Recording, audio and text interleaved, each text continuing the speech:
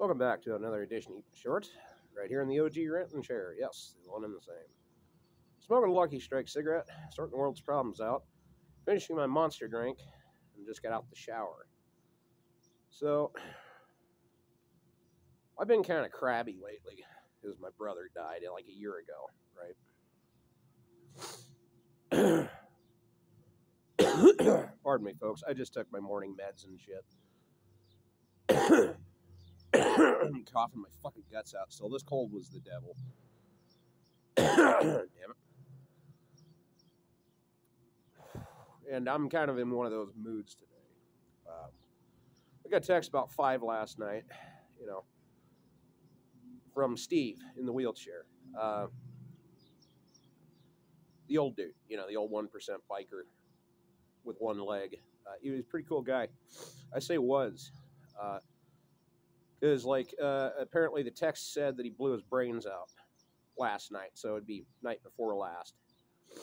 And, the last thing I remember that night was, him and I were drunk, shitting on the phone, having a good time, shooting the shit, telling stories, things that fucking pals do when they get sloshed together. And, he sounded pretty normal and healthy, man. And, he's sick, obviously. He's old, he's dying. That's not his problem anymore now, is it? So, yeah. There's that to deal with. So, mental health's a thing, folks. Mine's not always been the best. Although, given my current circumstances in life, I definitely could have done it a lot worse than I have been. But, I don't know if he really had any family or not.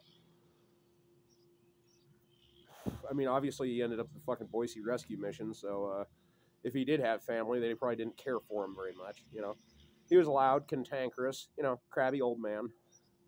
Like smoked Newport 100s, the menthols. Drink Budweiser tall boys out the can.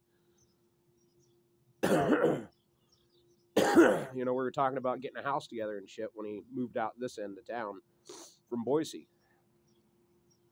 And, hanging out, getting porch drunk at his drinking porch, just normal shit, Well, it goes to show you, man, sometimes people in your life, they come in and out of it unexpectedly. So, yeah, I'm kind of feeling down about that today. That I'm a little drowsy from some of these meds. That gabapentin thing, I don't think I've taken that in my adult life. So that'd definitely be one I probably avoid taking with booze. But, I took my Z-Pack and my prednisone. So that's about the only good thing about Medicaid. You get free meds.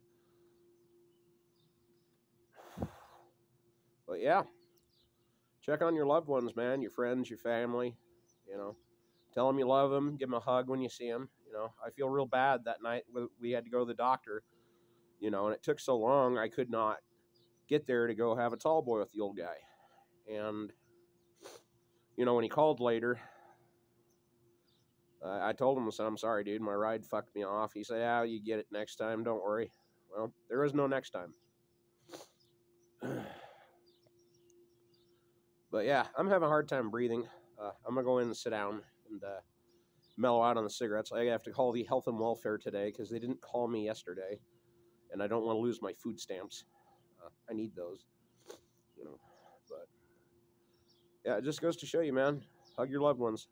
It was probably the closest thing to a loved one he had.